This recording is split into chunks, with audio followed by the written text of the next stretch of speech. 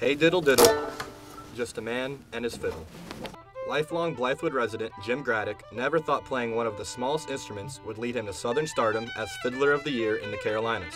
Oh, it feels really great. I didn't even know such a thing existed, really. I wasn't really trying for it. I was just doing what I do on a daily basis, and then I got the news that I was nominated, and it was such a shock and a thrill, and I never thought in a million years that I would actually win. Though his passion is music, Jim exited his comfort zone and decided to pursue a degree in engineering at the University of South Carolina, but decided to put his college career in jeopardy by risking it all for his musical passion.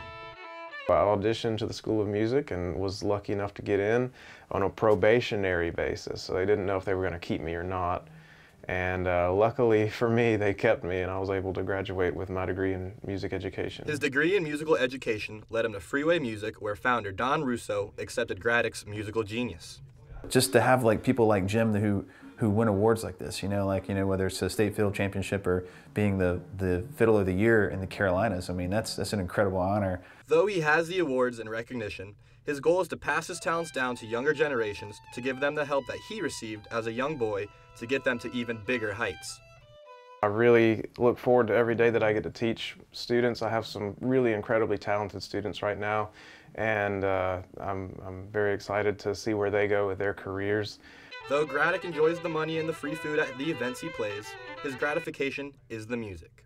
For Carolina News, I'm Dominic Delfidio.